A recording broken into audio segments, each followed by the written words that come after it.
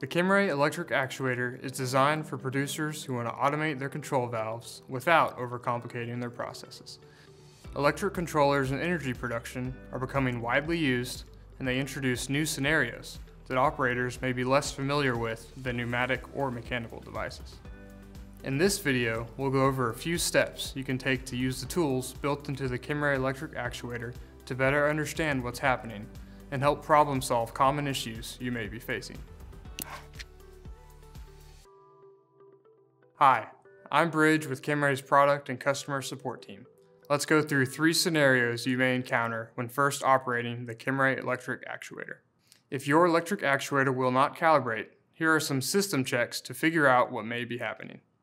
The first indicator you can check, which often gets overlooked, are the LEDs on the circuit board. On the voltage in, plus or minus, a green LED shows the status of the input voltage. A solid green light indicates the voltage in is present. A flashing LED means you're running on the battery backup, which still means you're not getting a sufficient voltage. If there's no LED, you're getting insufficient voltage for the default factory settings, which is under 17 volts. For a 24 volt application, 21 volts is the minimum voltage required. If the LED is either flashing or not on at all, the next step will be to check your voltage in the System Health menu. From the main operating screen, press right until you see System Health. Press down to enter the menu.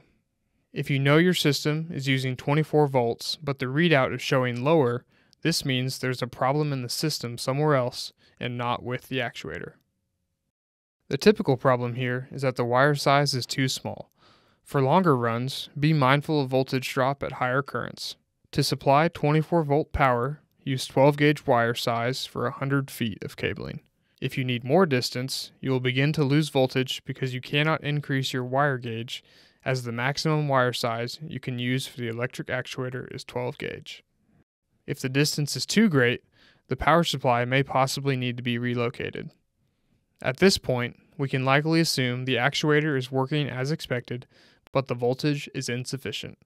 You'll need to take site-specific steps to address the voltage issue. The electric actuator was designed to run at 24 volts. However, if you know your system is not set up for that voltage, you can lower the parameters on the actuator, but will lose battery backup capabilities and a calculated amount of torque and speed in the process.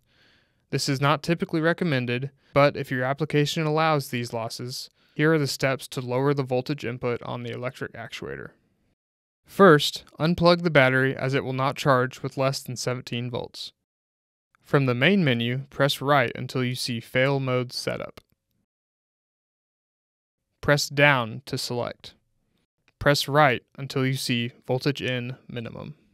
Press down until you reach 11 volts, which is the minimum voltage the actuator will function. Press right to accept the input. Press left until you see the main operating screen. From the main menu, press right until you see Valve Setup. Press down to select. Press right until you see Open Velocity menu.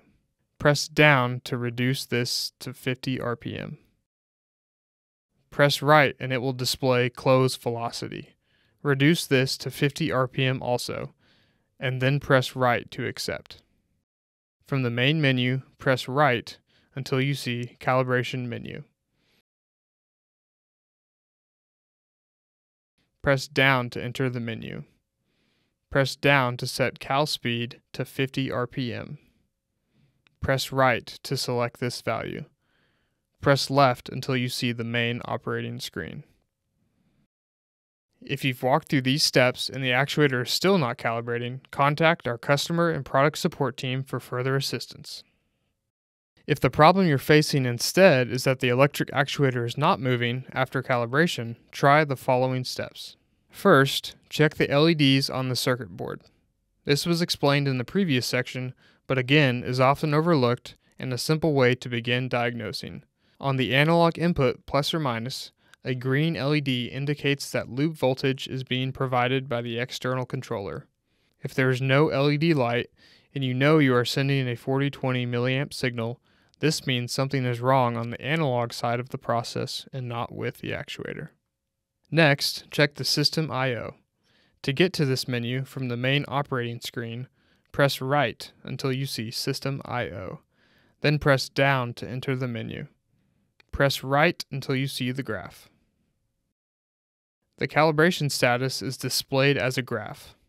A diagonal line represents the entire range of the linear sensor.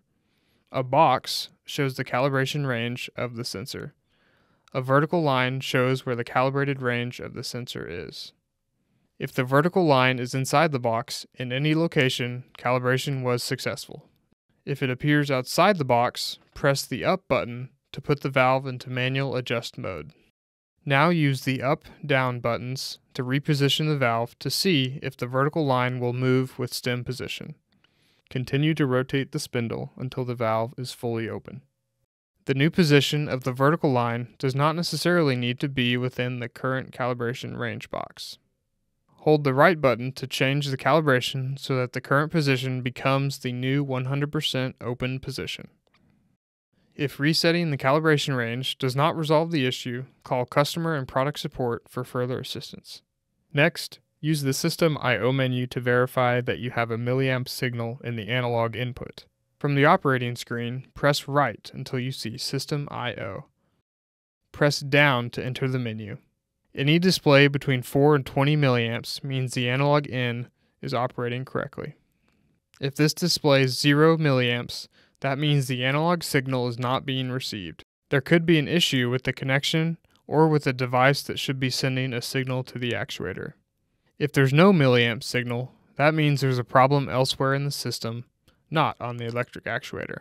Check to make sure your wire is sized correctly and is an appropriate length to minimize amperage loss. There could also possibly be interference with other devices if the cable is not shielded. If you've proven that the actuator is getting a signal but is still not moving, contact Kimray customer and product support for assistance. Simply put, the encoder detects stem travel. If the screen displays encoder error, there is likely an error with the encoder wiring. First, remove all power from the actuator. Then inspect for disconnected and damaged wiring from the encoder to the terminal block. Depending on the damage, it may need to be replaced. Call your local Kimray store for next steps. If the screen displays no encoder, you will need to reset the electric actuator. First, unplug the battery connector. Remove power to the board and wait 10 seconds. Reconnect the power supply and plug in the battery. Navigate to the encoder status menu. From the main operating screen, press right until you see System I/O. Then press down to enter the menu. Press right until you see encoder status. If the screen shows encoder good, the problem has been resolved. If it still displays no encoder, the sensor or control board will need to be replaced by your local Kimray store. If at any time you still need assistance, reach out to the Kimray customer and product support team to walk through your scenario with a team member today.